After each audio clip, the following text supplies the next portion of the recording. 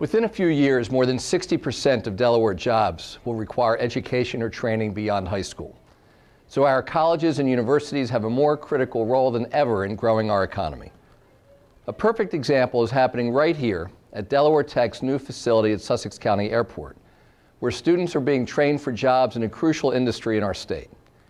Aviation companies like Dassault Falcon prospered even during the recent recession.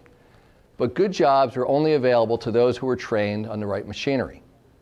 Delaware Tech's new program here gives students access to the latest technology. Our universities are also boosting our economy through innovative research partnerships.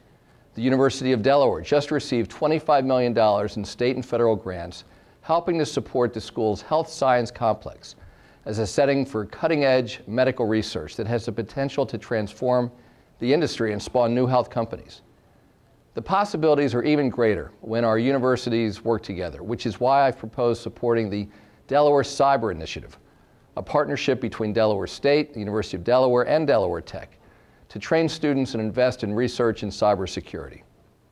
Hundreds of unfilled positions in this field exist in Delaware today, but the benefits of a thriving cyber sector go beyond those jobs. We need talented cyber professionals to secure our personal information and our businesses' intellectual property online. These programs are only the tip of the iceberg of what's possible. By partnering with and supporting our colleges and universities to ensure that Delawareans have the opportunity to learn skills and do research for growing industries, we'll keep Delaware moving forward.